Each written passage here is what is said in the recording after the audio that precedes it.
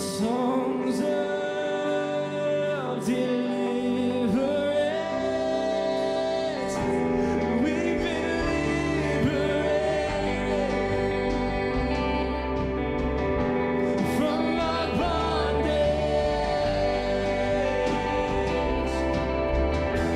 We're the sons and we're the daughters. So let us sing our freedom.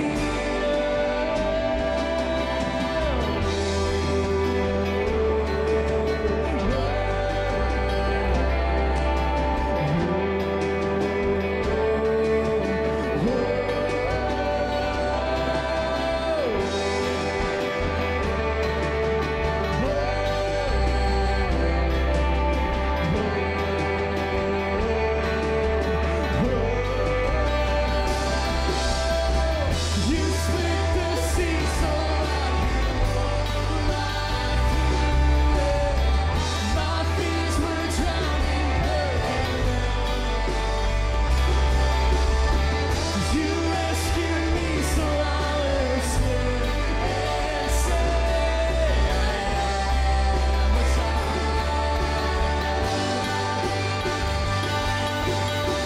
You split the sea so I could my fears were drowning perfectly. You rescued me so I will stand and say I am a child of God. If you're a child of God, you gotta sing this. You split the sea so I could walk.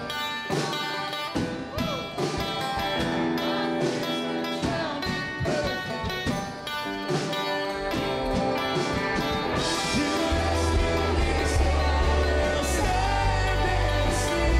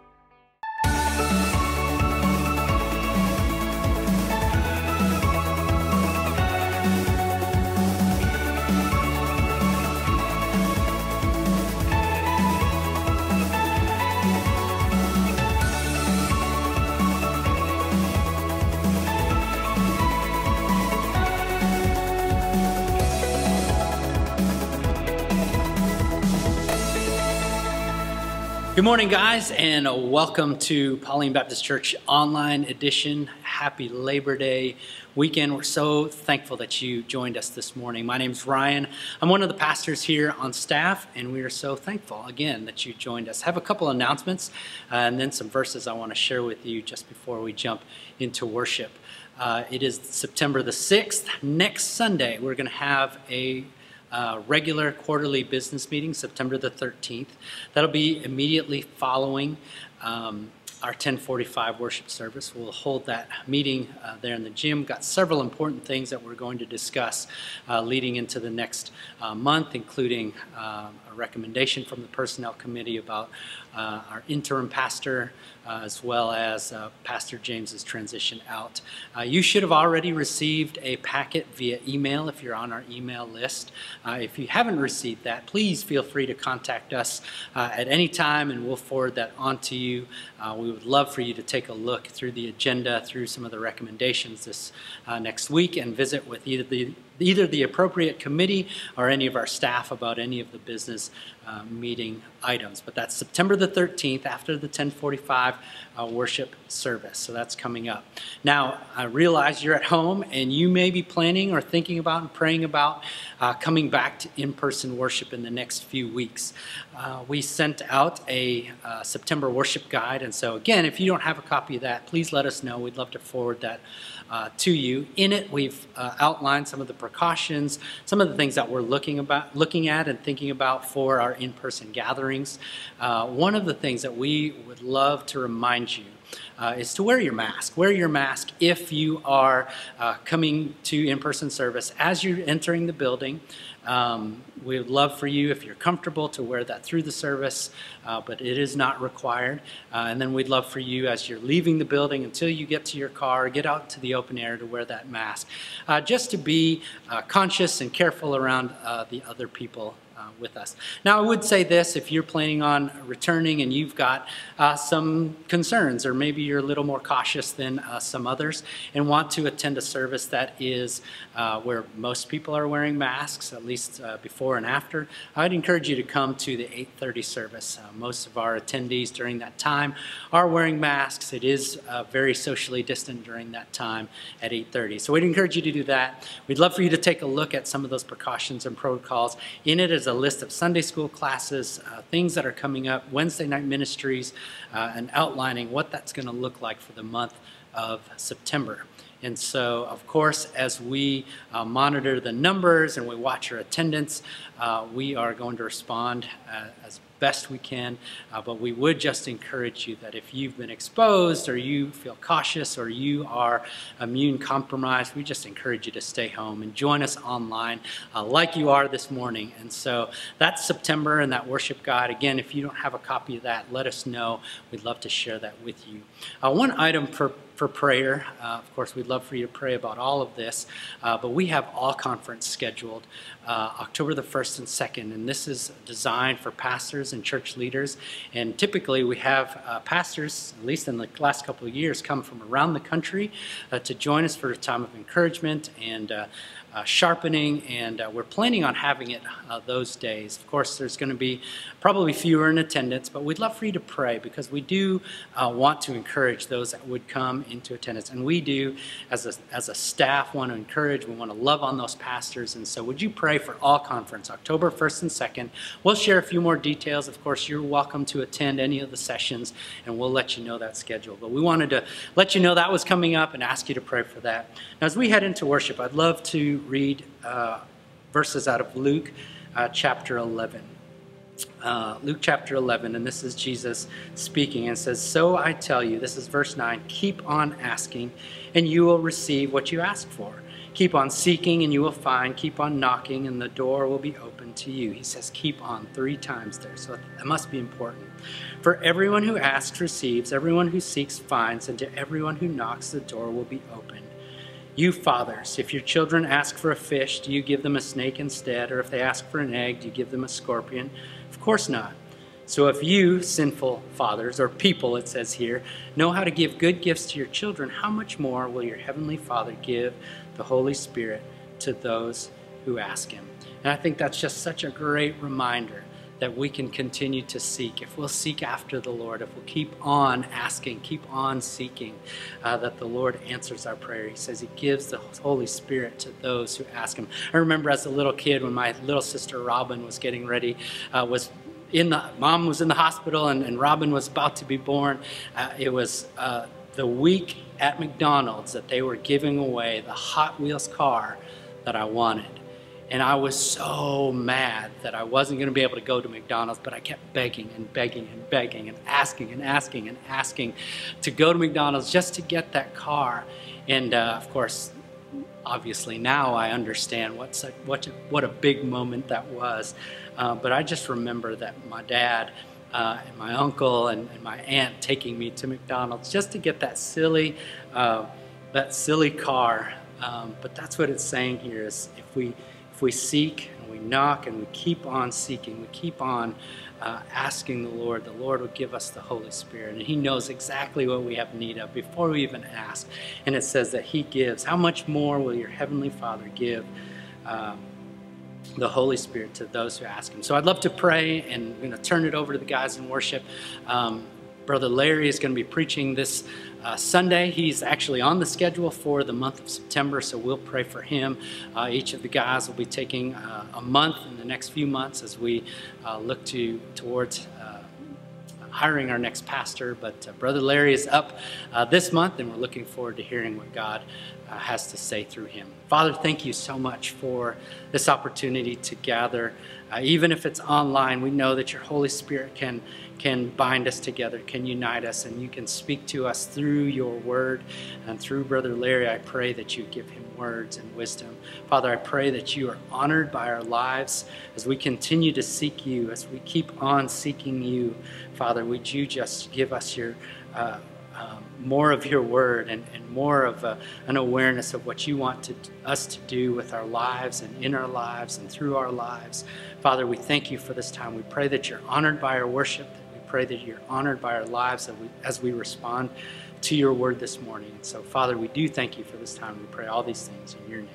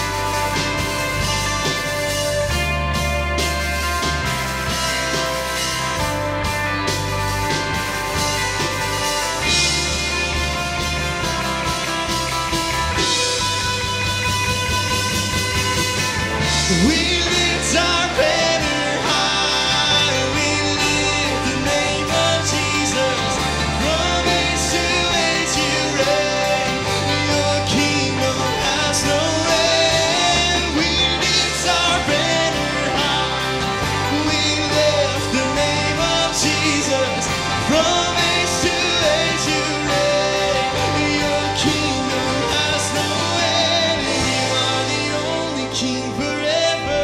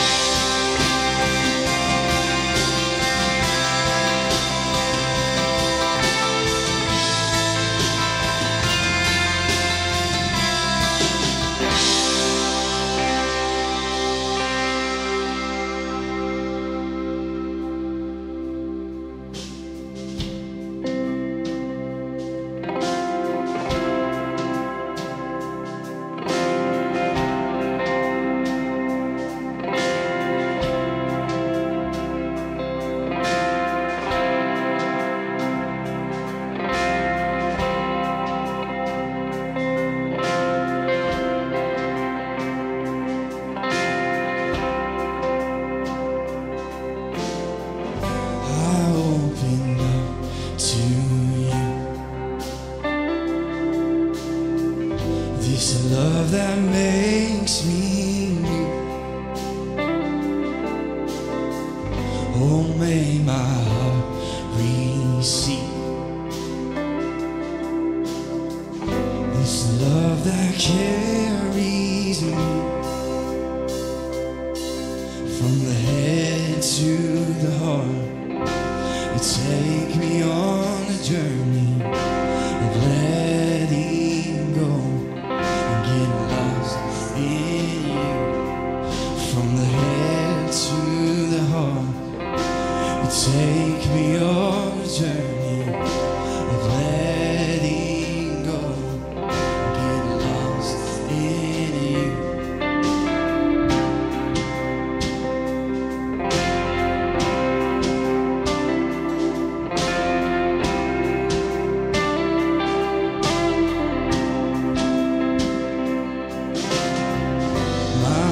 Is open wide.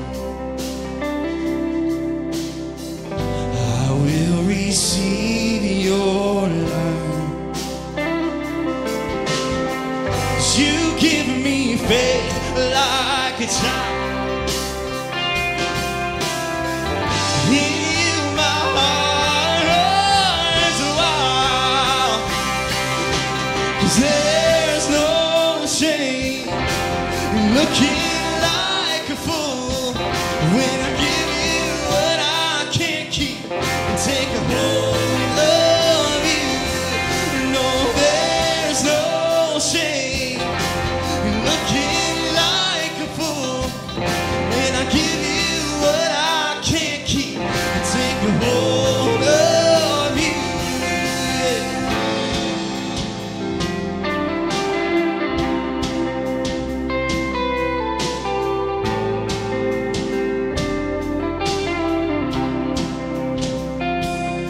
More than words, more than good ideas, I found your love in the open fields. More than words, more than good ideas, I found your love in the open fields. More than words, more than good ideas, I found your love in the open field. More than words, more than good ideas, yeah. I found your love in the open field. From the head to the heart, you take me on a journey, letting go, get lost in you. From the head to the heart, you take me on a journey of letting go, get lost in you.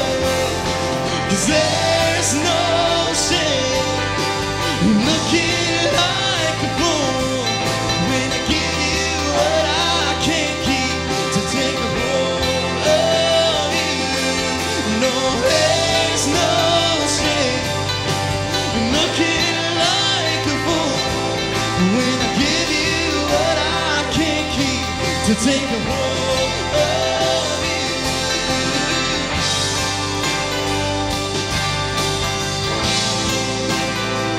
Take a hold of you.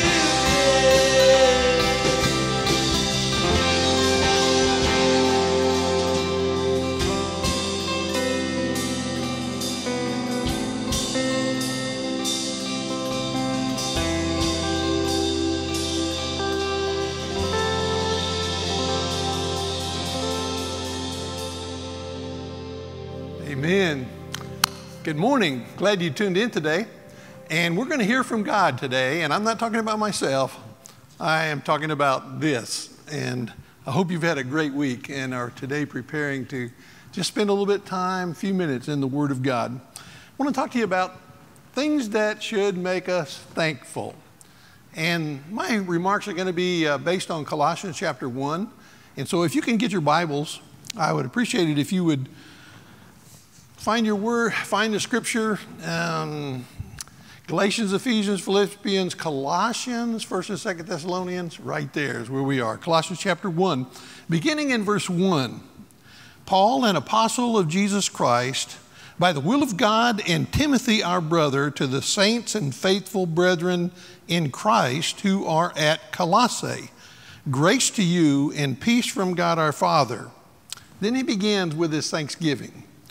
We give thanks to God, the Father of our Lord Jesus Christ, praying always for you, since we heard of your faith in Christ Jesus and the love which you have for all the saints, because of the hope laid up for you in heaven, of which you previously heard in the word of truth, the gospel, which has come to you, just as in all the world, also it is constantly bearing fruit and increasing, even as it has been doing in you also since the day you heard of it and understood the grace of God in truth, just as you learned it from Epaphras, our beloved fellow bondservant, who is a faithful servant of Christ on our behalf, and he also informed us of your love in the Spirit. I want you to think with me for a few minutes about things that make us thankful.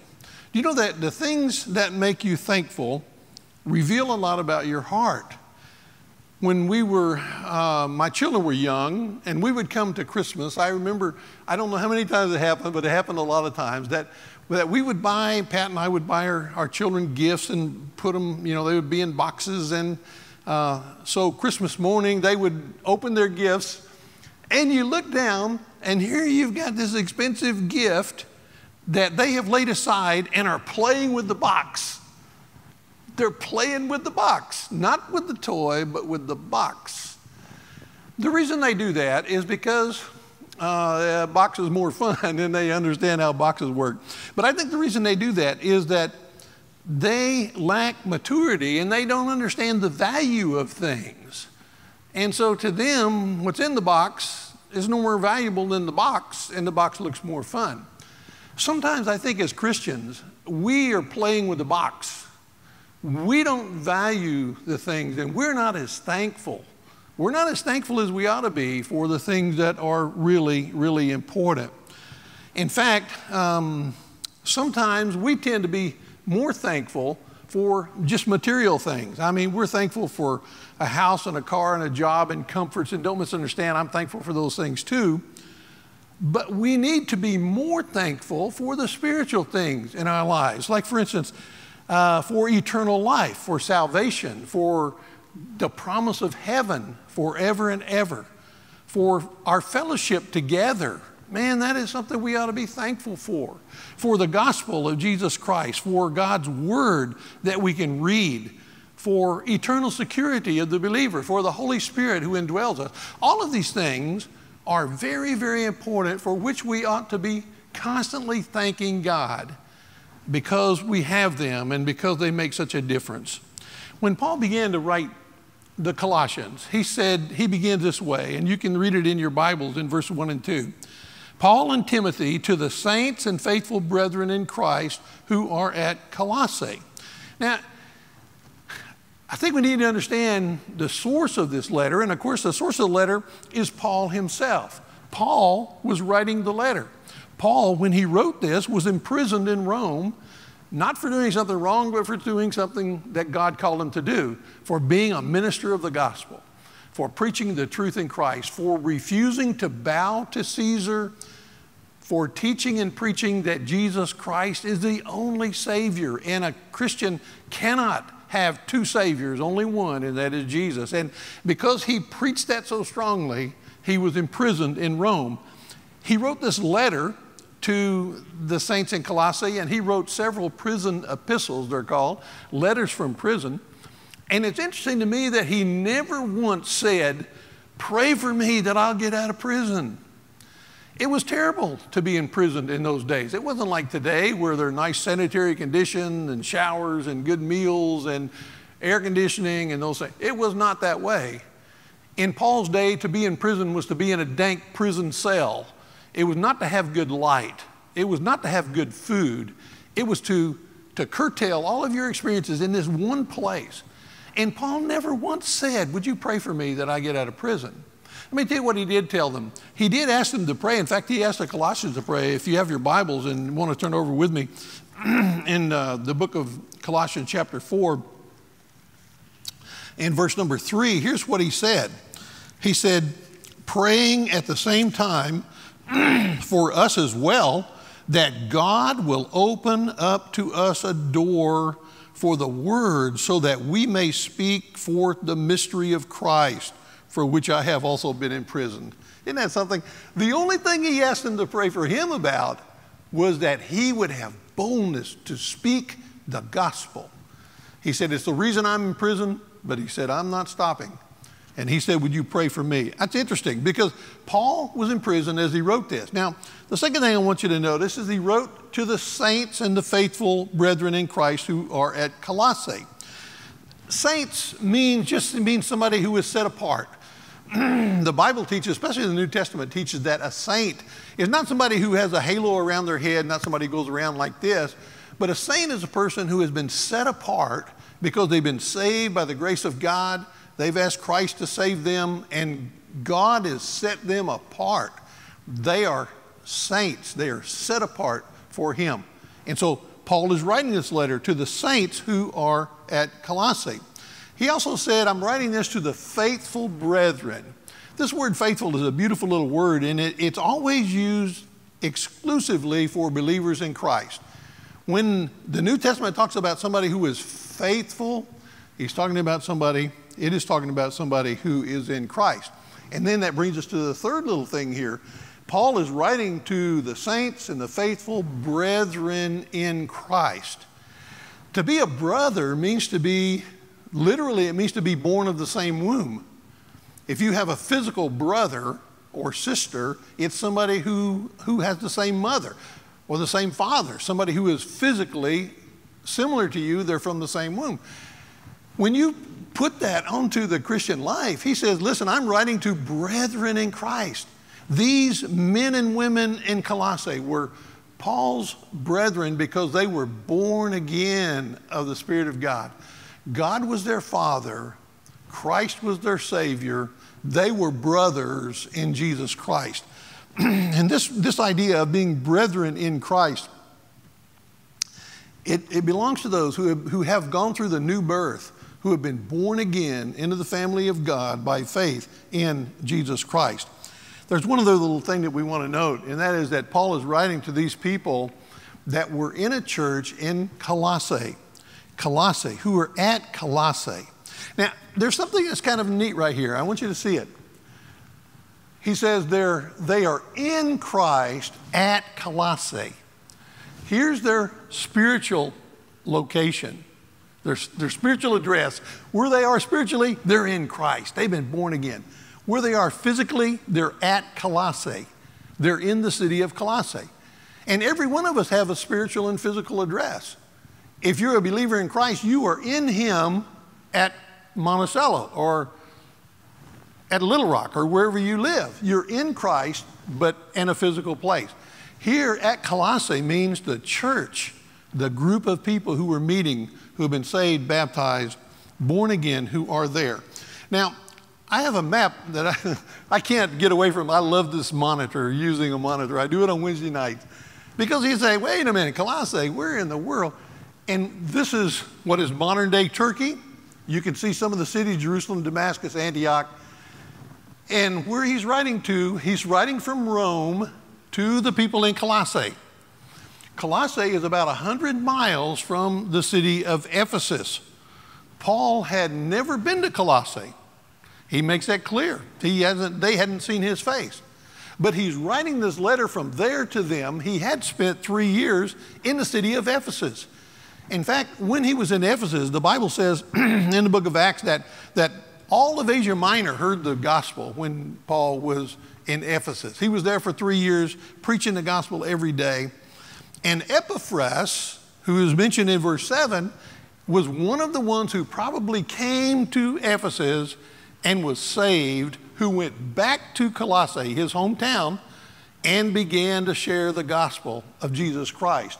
because he was saved. He came to know Christ. He went back to his hometown and began to talk to them about it. In fact, you say, where does it say that? Well, it says it in verse 7. Paul said, just as you learned it from Epaphras, our beloved fellow bondservant who is faithful servant of Christ on our behalf. And so what we need to see is that they're in that place, the church is there because Epaphras had been changed by the gospel of Christ. Now listen, when this letter was written, Epaphras also was a prisoner with Paul in Rome. In fact, that's why he calls him our beloved fellow prisoner, our beloved fellow bondservant who is a servant of Christ. And so it's important for us to understand that when Paul wrote this letter, he was writing to these people in Colossae, even though he hadn't been there. And he's encouraging them, and he's saying, I just thank God for you for several different reasons. And that's what we're going to talk about just right for a few minutes. What do you think it was that moved Paul to give such thanks to God? His prayer for the Colossians are an example that we can follow. In fact, in verse number 3 in your Bibles, he said, we give thanks to God the Father of our Lord Jesus Christ, praying always for you. You know, in these verses, we're reminded that we are to be thankful. We are to give thanks. Just like Paul was thankful for them, we are also to give thanks. Now, what was Paul thankful for? Well, there were 4 things he mentions, and I think they're a good example for us. We also can be thankful for these very same things. The first thing he mentions, we should be thankful for faith in Christ, faith in Christ Jesus. He said, since we heard of your faith in Christ Jesus. Paul had not been to Colossae. He didn't know them, but he was thankful that they came to faith in Jesus Christ. He was thankful that they knew him. In fact, in chapter 2, verse 1, if you look over across the page, Paul said, for I want you to know how great a struggle I have on your behalf to the Colossians and for those who are at Laodicea and for all those who have not personally seen my face.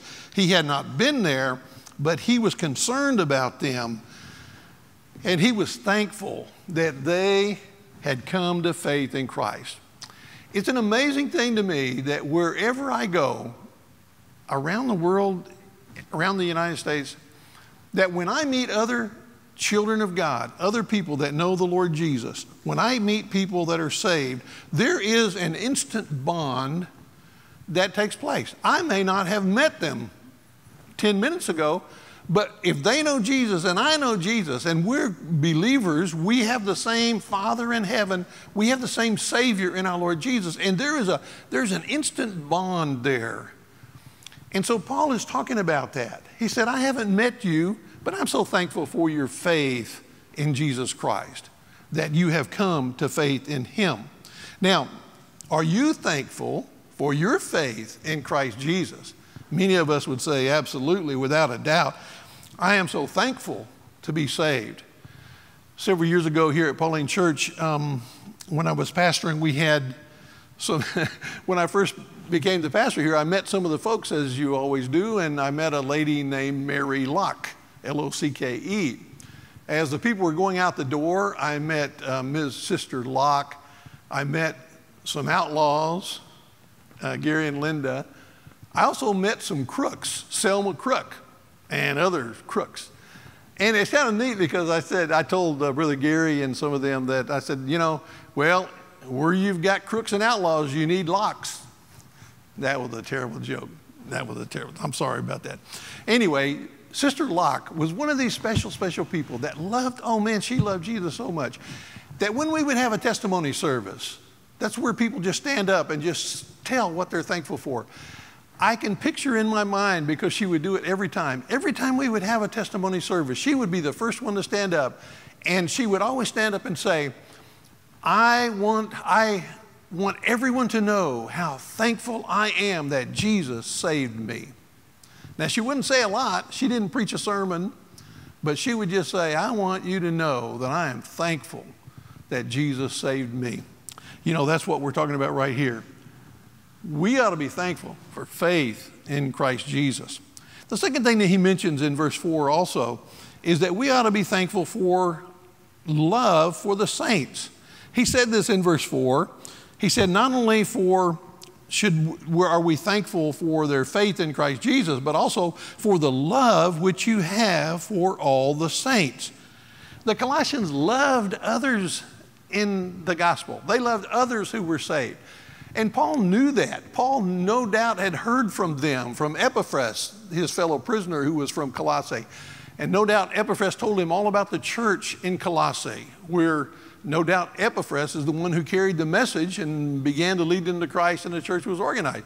And so Paul had heard about them, and now he is praying for them. He said, I'm thankful for your faith in Christ, and I'm thankful for the love that you have for all the saints.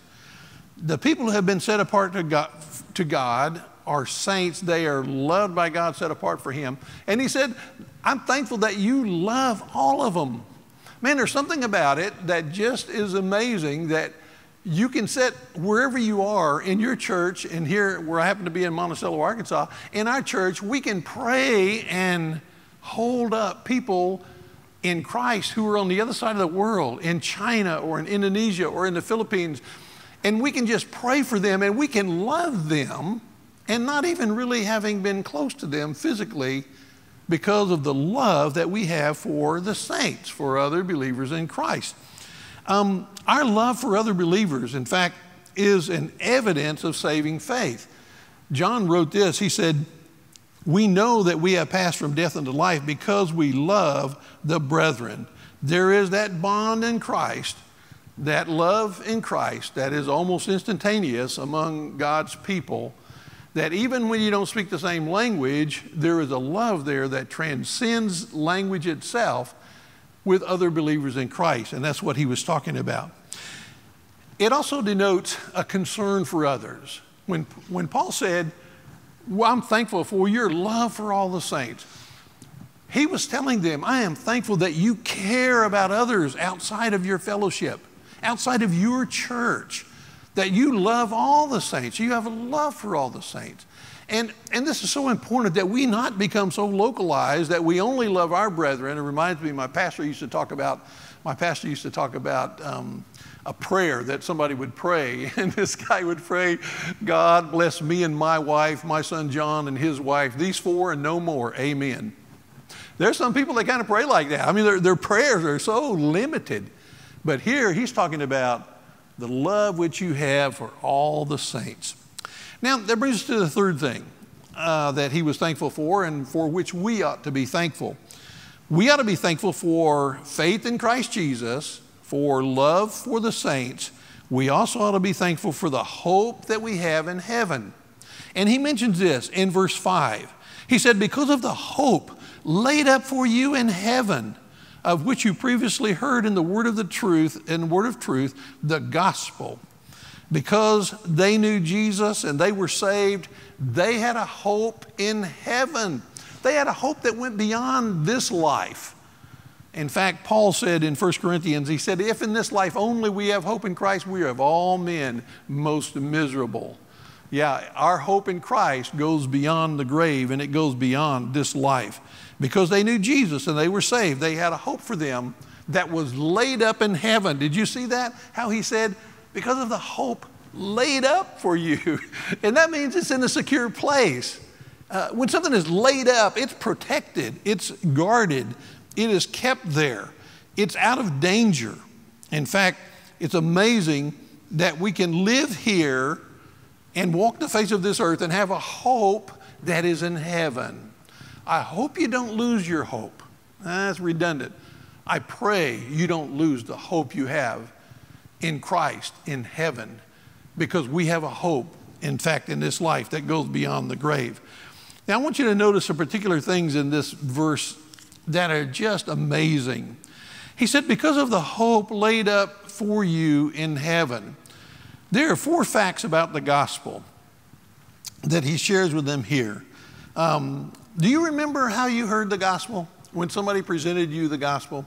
Do you remember, maybe you were young, maybe you were in Sunday school. For me it was the first time I ever heard it clearly. Evelyn Himes was teaching my Sunday school class when I was 11 years old, and she explained clearly the gospel, what I needed to do to be saved. And I was not saved at the time, but she explained it. and said, here's what you need to do. You need to repent of your sins, and you need to believe in Christ only. You need to trust him to save your soul. And that's a personal commitment to him. And I remember when I heard the gospel, and he shares here 4 facts about the gospel. He said, first of all, the gospel is good news about Jesus Christ. It brings us the hope of heaven. We don't have a hope of heaven. Man, have you been to a cemetery lately? There's not much hope there. When you look only at this life only, there's no hope of heaven. But in Christ, we have a hope that goes beyond the grave. We have a hope for heaven. The second thing, he said, of which you previously heard. The gospel is something that can be heard. People must be told about the gospel, about Christ, about salvation. They must be told about it. They don't just know it. They don't imagine it. They have to hear it. In fact, if it can be spoken, if it can be heard, it can be spoken, and it needs to be spoken. In fact, when we come to trust him as Savior, it is because we have heard the gospel. And I love that, the way he puts that. Then I want you to notice the third thing he said. He said, when you previously heard in the word of truth. The gospel is not only the good news about Jesus Christ, it's not only something that can be heard, but it's also something that is true. It is the word of truth. It is true truth. The gospel is true according to the word of God. It is the same, and it saves souls, and it'll make a difference in your life. The gospel is the word of truth. And then finally, he says, when you heard the word of truth, the gospel is a message of God's grace. In the very next verse, he says this, it is the grace of God in truth. And so what I'm telling you is this, we ought to be thankful for our faith in Christ, for the hope for the love that we have for others, for the hope that we have in heaven.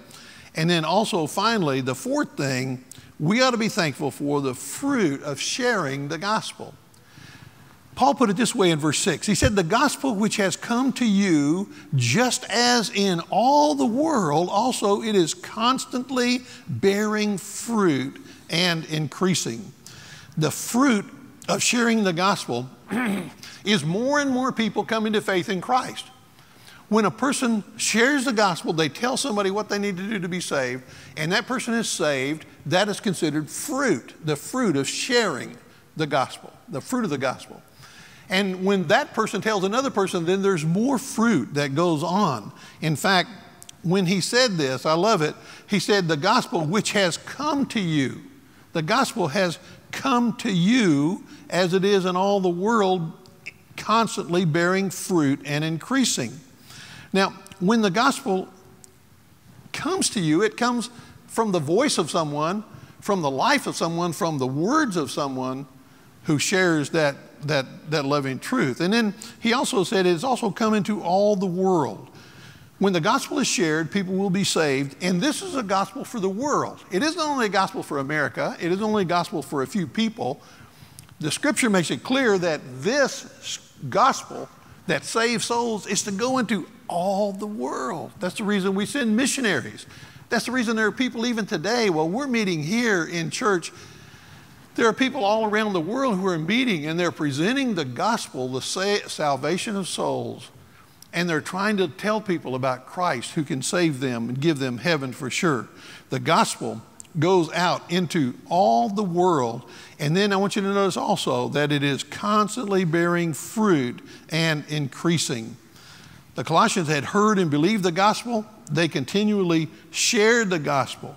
The gospel was going out, and it was going out into all the world. And he said, listen, it is constantly bearing fruit. It's not you who bear the fruit, it's the gospel that you share that bears the fruit. We're not responsible to save anybody. I couldn't save a person. I couldn't save myself. I sure can't save anyone else.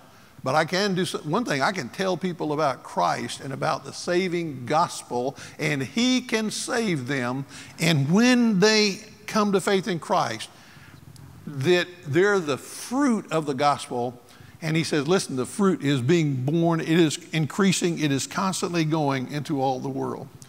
One of the things the Bible talks about really clearly in the New Testament especially is that in the New Testament, in the Bible, great churches practice 4 primary activities. And these 4 activities are just, it was in Acts 2:42, the first church on the day of Pentecost. As many as were saved, they were baptized and were added to them. They continued steadfastly in the apostles' doctrine and fellowship, in prayer, in breaking of bread. Later, others were saved. When you see the church in Acts chapter 2, and then you see the church all the way through the book of Acts, and then you read about the churches in Philippi, or in Colossae, or in Ephesus, when you read about them and the letters written to them, what you find is that these characteristics, these activities are the activities of the church. What are the main activities of a church anyway? Worship, fellowship, discipleship, seeing people grow in Christ in their faith, and evangelism. Those 4 things are the primary activity of every church. If we love the Lord, then we're going to worship Him. And as we worship Him, we also are going to fellowship together because we're in the same family, the family of God through Jesus Christ. And as we fellowship together, then we also fellowship around His Word. We become disciples of His, we grow in our faith, and then we also share our faith. I hope that you'll think about this, that these 4 characteristics, these 4 activities are the foundation of all of the other activities in a church. You say, well, our church has Sunday school. Right there. Discipleship, doesn't it? Well, our church preaches the gospel. Evangelism, right there. Our church comes together. We have potlucks, and man, we have a good time together. Fellowship. Our church comes together, and we sing songs, and we just pray together. Worship. The 4 activities of a church in the New Testament are to be carried on by every New Testament church in every place. And that's the way it ought to be. Now, I want you to notice one thing in closing, and that is this, that how the gospel came to the Colossians. How did they get it? Where did it come from? How did they receive it? In fact, the gospel was not native to Colossae. It didn't start there. It surely didn't start there. It had to be brought to Colossae. You remember our map? When Ephesus is about 100 miles over there, and Epaphras came to Christ, and he came back to his town of Colossae about 100 miles away, and he began to tell people about Jesus that he had found. And then pretty soon people began to get saved, and they were fruit of the gospel, and then they organized into a church. And here you have a church that came from the message of Christ, the gospel being preached, in fact, being presented. So how did the gospel come to them? It came to them not through osmosis or not through TV or something else. The gospel came to them from Epaphras. In fact, when he said to them in these verses, in verse 6, he says, even as it has been doing also since the day you heard of it and understood the grace of God in truth, just as you learned it from Epaphras. Man, I love those words, and I highlighted them. He said, listen, the gospel has been there since the day you heard it. You heard the gospel. Somebody told you what you needed to do to be saved. And you understood the grace of God in truth. You say, man, that makes sense. I'm a sinner. I'm lost. Christ died for sinners. He died for me. That makes sense, doesn't it? And that by receiving Him, by believing in Him, His righteousness is applied to me. My sins are carried by Him. They're removed by Him. His righteousness I receive. They understood the grace of God in truth just as you learned it from whom? From Epaphras. Man, that is so, so special. So how did you hear the gospel? How did you hear the gospel? Well, somebody told you about Christ. Somebody told you the gospel, shared with you the gospel. You are the fruit of someone sharing the gospel. Now listen, you were the fruit of someone sharing the gospel. Who was the fruit of someone sharing the gospel? Who was the fruit of someone sharing the gospel? Who was the fruit of someone sharing the gospel? You understand that chain?